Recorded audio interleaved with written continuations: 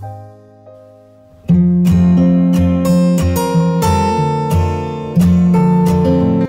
Friend, मी प्राध्यापक गणेश पिंगळे. स्वागत आहे आपलं माझ्या यूट्यूब चॅनलवर. जर आपण नवीन असाल तर चॅनलला सबस्क्राईब करा आणि बाजूच्या बेल आयकॉनला सुद्धा प्रेस करा, जेणेकरून माझे व्हिडिओ आपण सर्वात आधी पाहू शकाल. तर सुरू करूया आजचा टॉपिक.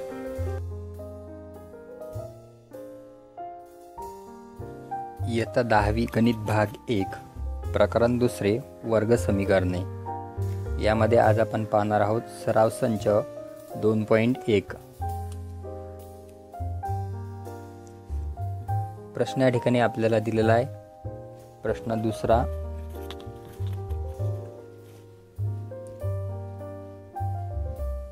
पुढील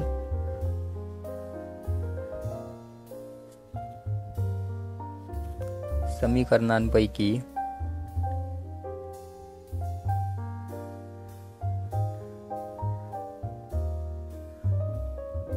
वर्ग समीकरणे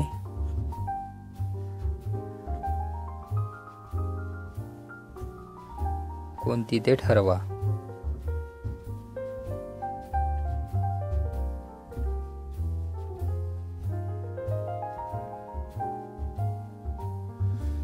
तर वर्ग समीकरणे ठरवत असताना या ठिकाणी आपल्याला लक्षात घ्यायचं आहे की वर्ग समीकरण कोणत्या समीकरणाला म्हणता येईल की ज्या समीकरणामध्ये एकच चल असेल आणि त्या चलाचा सर्वात मोठा घातांक जो आहे तो 2 असेल. तसेच ज्या चलाचा घातांक 2 असेल त्याचा सहगुणक जो आहे तो सहगुणक हा 0 असता कामा नये, तरच आपण त्याला वर्ग समीकरण असं म्हणू शकतो. पहिला प्रश्न यामध्ये दिलेला आहे x वर्ग अधिक 5x वजा 2 बरोबर 0. या ठिकाणी समीकरणामध्ये एकच चल आहे x आणि चलाचा सर्वात मोठा घातांक जो आहे तो 2 आहे आणि या पदाचा म्हणजे ज्याचा घातांक 2 आहे त्या चलाचा सहगुणक जो आहे तो 0 नाही. त्यामुळे वर्ग समीकरण आहे.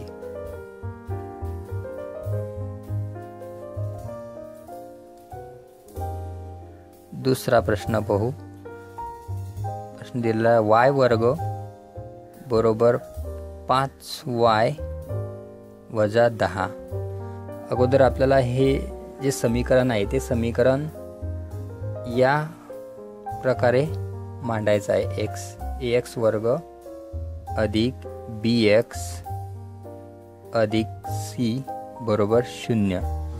याप्रमाणे आपल्याला हे समीकरणाचं सामान्य रूप आहे. या सामान्य रूपामध्ये हे समीकरण आपल्याला मांडायचं आहे. या ठिकाणी y वर्ग अधिक आता 5y जो आहे तो इकडे आहे, त्याला आपल्याला इकडे पक्षांतर करायचं आहे. अधिक 5y जे होतील वजा 5y, त्यानंतर वजा 10 आहे तिकडे आल्यानंतर होतील अधिक 10 बरोबर 0. आता या ठिकाणी समीकरणामध्ये एकच चल आहे आणि चलाचा जो सर्वात मोठा घातांक जो आहे तो 2 आहे, म्हणून वर्ग समीकरण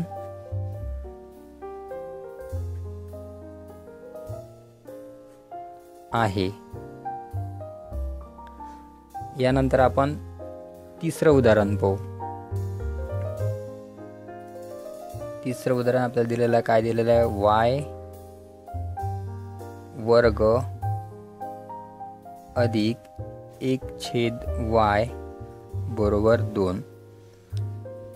आता जेव्हा आपल्याला अशा प्रकारे अपूर्णांकामध्ये समीकरण दिलेलं असेल तर त्यावेळेस काय करायचं की छदामध्ये जी संख्या किंवा जे चल असेल त्या चलाने समीकरणातील प्रत्येक पदाला गुणायचं. समीकरणातील प्रत्येक पदाला y ने गुणू. समीकरणातील प्रत्येक पदाला y ने गुणू. y वर्ग गुणेला y अधिक 1/y गुणेला y बरोबर 2 गुणेला y. या ठिकाणी y वर्ग गुणेला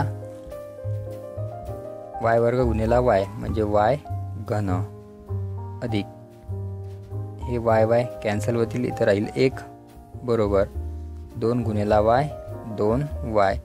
तर हे समीकरण आपल्याला मिळालं, ते आपल्याला सामान्य रूपामध्ये लिहायचं आहे. वाय घन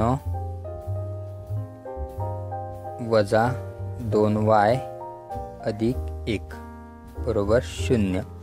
या ठिकाणी तर चलाचा सर्वात मोठा घातांक 3 आहे, म्हणून वर्ग समीकरण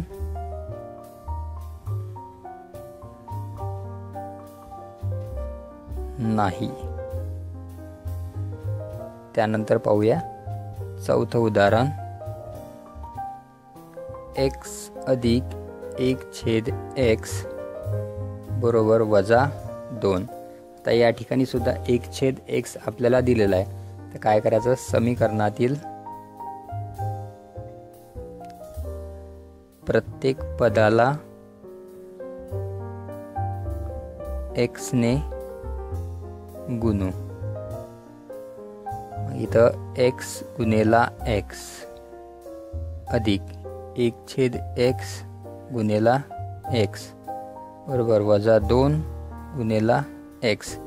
x गुणेला x x वर्ग अधिक, तर हे x कॅन्सल होतील, इथं राहील 1 बरोबर वजा 2 गुणिला x वजा 2x. सामान्य रूपामध्ये लिहू, x वर्ग तर वजा 2x, याचं पक्षांतर इकडे करायचं होतील अधिक 2x आणि हा अधिक 1 बरोबर 0.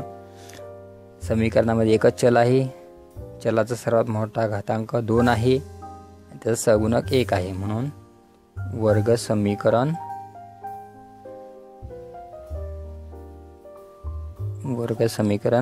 आहे.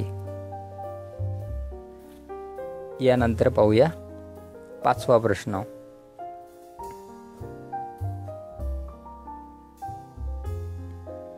पाचवा प्रश्न काय दिलेला आपल्याला, m अधिक 2m वजा 5 बरोबर 0. 2 कंस दिलेले आहे. अगोदर हे दोन्ही कंस आपल्याला सोडवायचे आहेत. तर कसे सोडवायचे, तर पहिला जो कंस आहे, पहिल्या कंसामधली पहिली संख्या असेल किंवा चल असेल तर त्याने दुसऱ्या कंसातील प्रत्येक पदाला या ठिकाणी गुणायचं आहे. तर m गुणिला m वर्ग, m गुणिला वजा 5 m.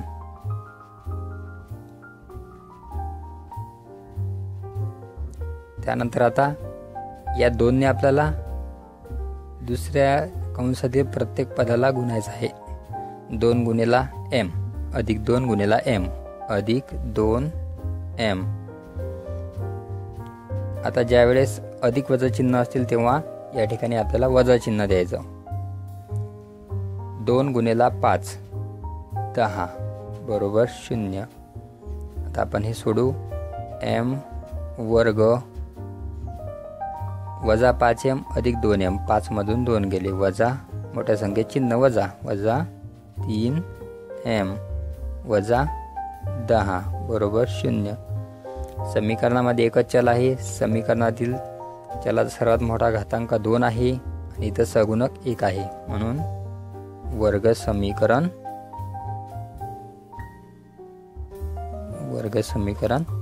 आहे.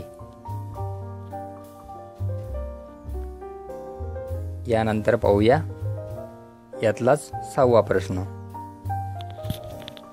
प्रश्न 6 या ठिकाणी आपल्याला दिलेला आहे.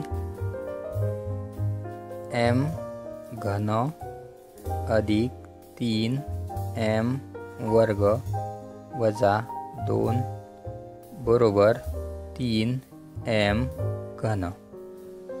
आपल्याला हे समीकरण सोडायचं आहे. काय करायचं, जे सारखे पद आहेत किंवा चला सोबतचे जे सहगुणक आहेत ते आपल्याला या ठिकाणी जवळ आणायचे आहेत. m घन म्हणजे घातांक, जे सारखे घातांक असलेले पद जवळ आणायचे आहेत. m घन, आता इथं अधिक 3m घन आहे, इकडे आल्यानंतर होतील वजा 3m घन अधिक 3m वर्ग वजा 2 बरोबर 0. या ठिकाणी मग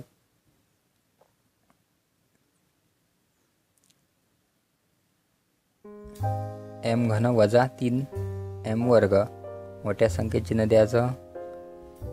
3 मधून इथं काही नाही म्हणजे 1 असतो, 1 गेला.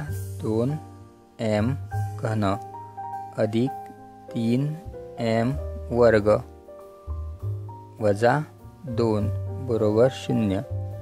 आता या ठिकाणी समीकरणामध्ये एकच चल आहे, परंतु चलाचा सर्वात मोठा घातांक जो आहे तो 3 आहे, म्हणून वर्ग समीकरण नाही.